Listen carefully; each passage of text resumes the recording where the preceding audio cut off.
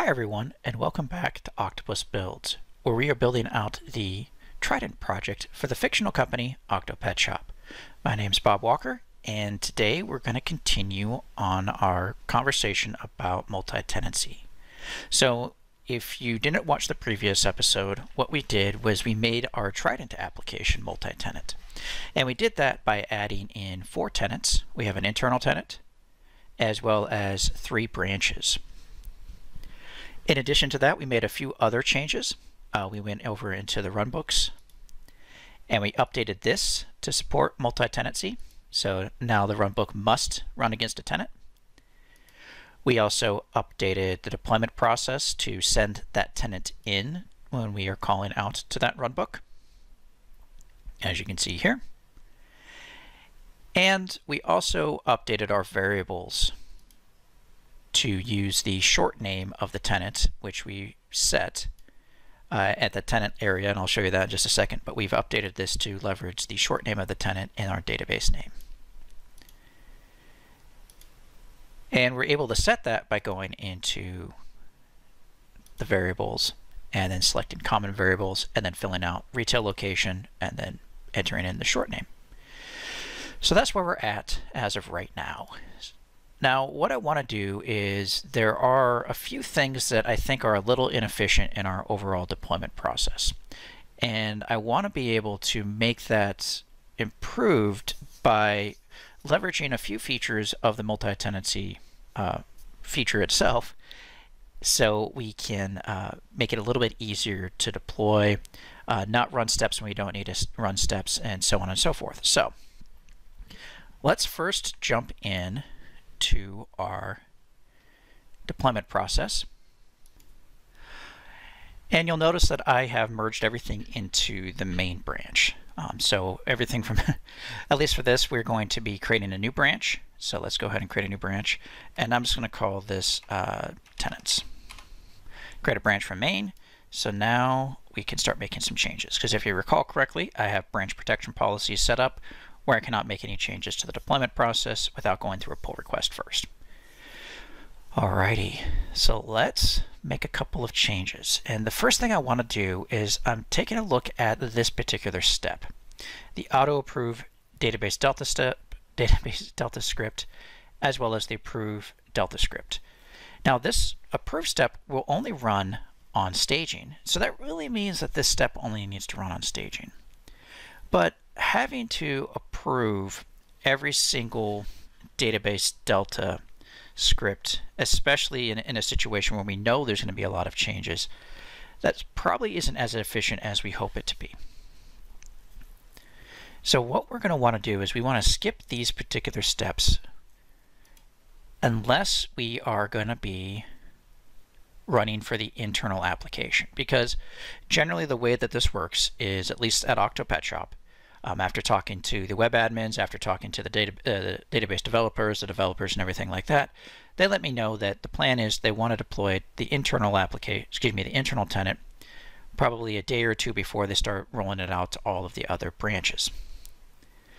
And that makes a lot of sense, because you want to make sure that everything's going to work, and you're doing it in a low risk way, because maybe you have the internal test store and it's kind of maybe it's located on premise, maybe it's just a testing lab with just a bunch of cash registers and servers that mimic a store, but you want to make sure that it's going to work before you actually roll it out to the world. And we also know that staging and production, we want it to be as close as possible, so much so that we'll even make sure that we will actually go back and reconcile any sort of database changes and code changes, just because we need to make sure that they're as close as possible, so we're testing like for like. So knowing that, what we're going to be doing is we're going to be leveraging a feature called tenant tags. So let's go into our library, and this is a new option that appears once you add in your first tenant. So let's jump in here, and what tenant tags do is they allow you to, as it says right there on the screen, classify and group tenants. And so what I'm going to be doing is I'm just going to call this my Trident deployment process. You can kind of call it whatever you want. In fact, I'm not really a big fan of that. let's call this tenant type. And so this is the tag set that will store what kind of tenant it really is. Sounds ominous.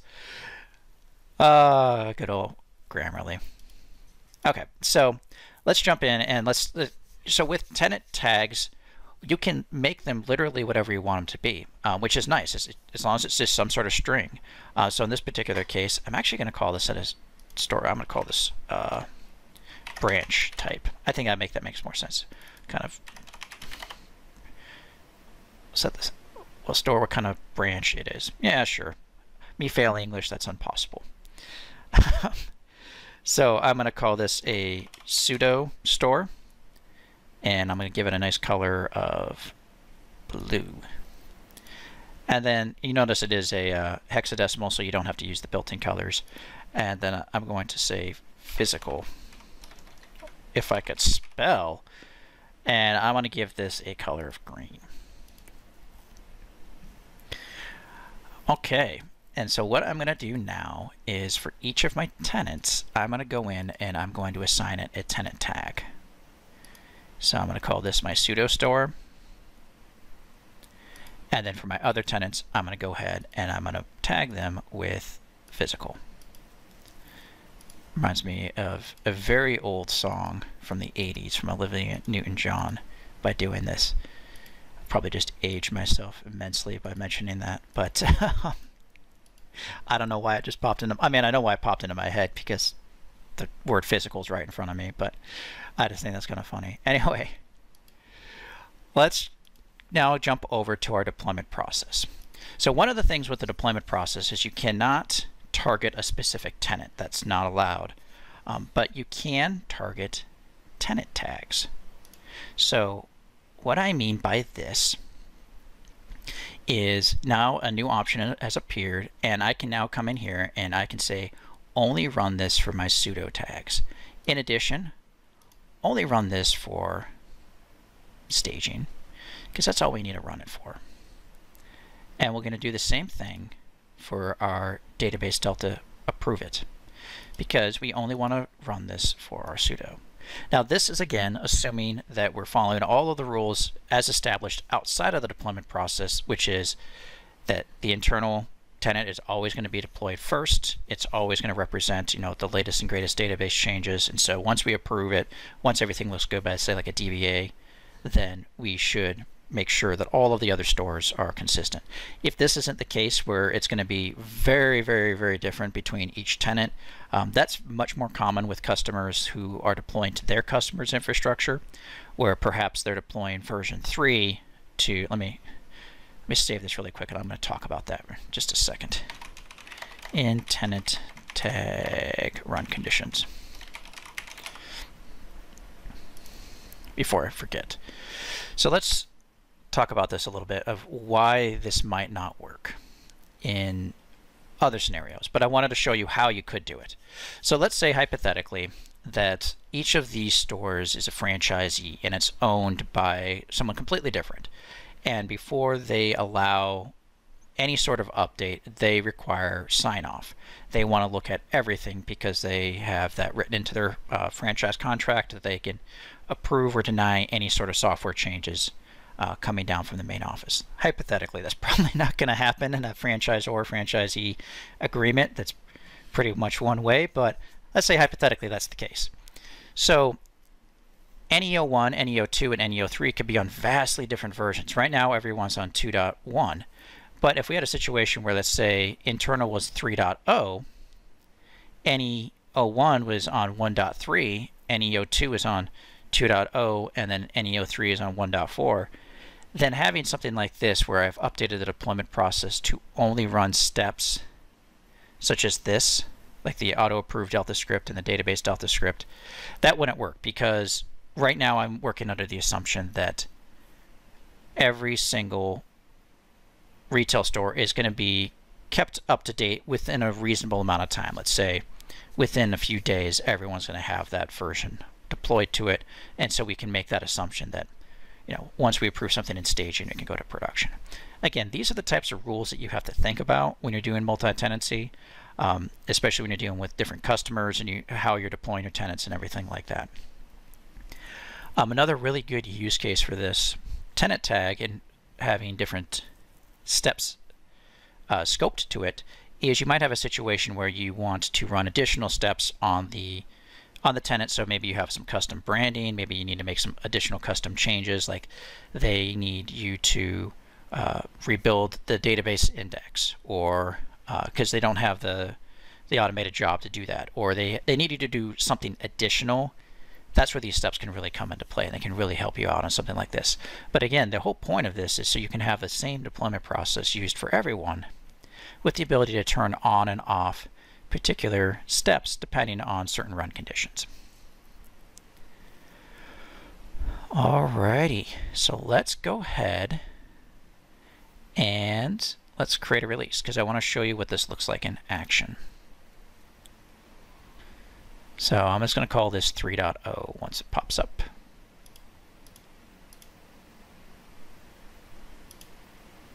You know what, 2.2, just because I feel like I'm wasting numbers if you could do such a thing. I had a person say, you know, you're wasting a lot of numbers by doing this. I'm like, I didn't realize that I had a limit of numbers. But anyway, one of the things that you can also do is you can also target specific tenant tags when selecting what you want to deploy. This is a lot easier in a case that, you know, I only have 4 tenants, so it's not the end of the world. But let's say for right now, I just want to deploy to internal.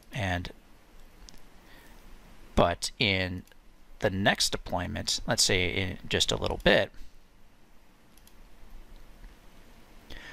I want to deploy to all of my actual physical stores. So instead of having to select every single physical store, I could come in here, select physical, and then it will automatically pick which tenants match that particular tag.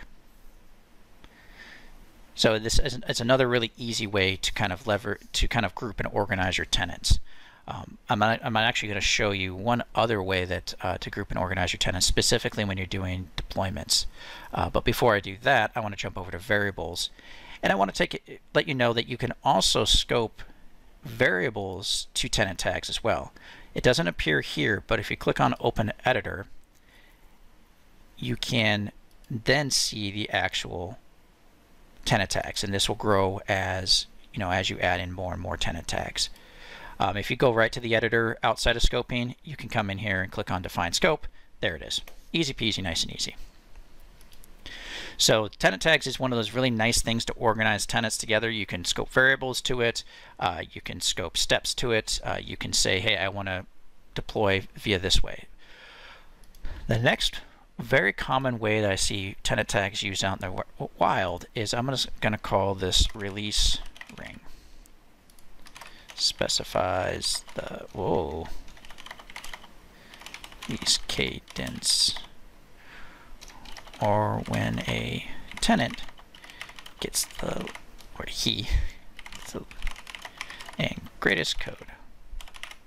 Okay. I always love to throw in commas when I don't need them, I guess. Okay, so we want to say, I'm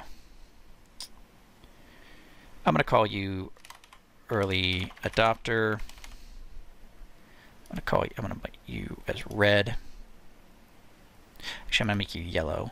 I'm going to have another one called edge. Make you red.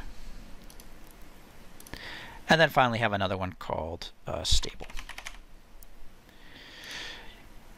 And just I'll make you gray. Just that way we're not mixing up our tenant tags. And I'm going to go back through and I'm going to add that to each of our tenants. I'm going to show you why this is kind of an interesting thing to do on something like this. So this is, oops, not early adopter. I want you to be edge. And we go back to tenants. And let's say Exarban, and if you didn't hear my spiel for the last episode, Exarban is Nebraska spelled backwards. It used to be a place where you could go and they had races there, they had rodeos there, they had all kinds of stuff there. I saw ice capades there one year. But now it's a shopping center with a really nice park. Okay, and let's say Millard is stable, as is Benson. Okay, so let's jump back over here. So as we can see, this ran the step, and it goes, I'm waiting for approval for the database approval step, which is exactly what we wanted. We had database changes to view. It's the same stuff over and over again, just because I just delete the database every time, about every hour, and it just recreates it. So I can show you that this step is actually working.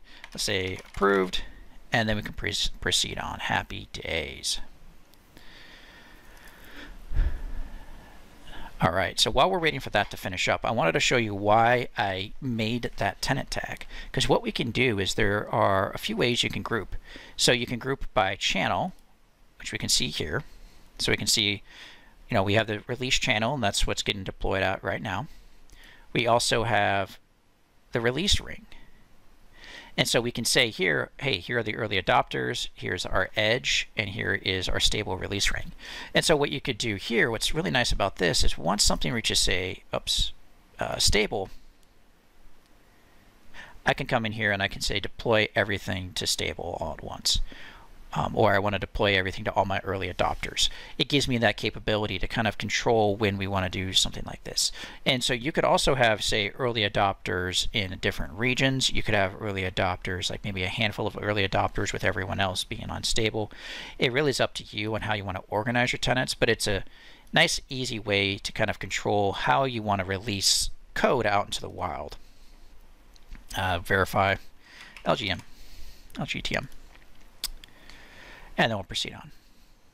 So yeah, so this is how to leverage tenant tags to better organize and group your tenants together, as well as how to use those tenant tags to scope your tenants, how to scope steps to particular tenants.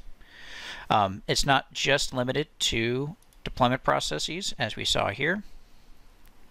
We also have the capability to scope steps to tenant tags here as well, if we so desire to. So maybe release ring, maybe early adopters, they get additional database stuff, additional database logging, whatever the case may be. There's a whole host of reasons why someone would do something like that, but it is really up to you on how you want to do it. But hopefully you found this useful on how to leverage tenant tags and how to group and organize your tenants. Thank you very much for watching this week's episode, and have a great rest of your day.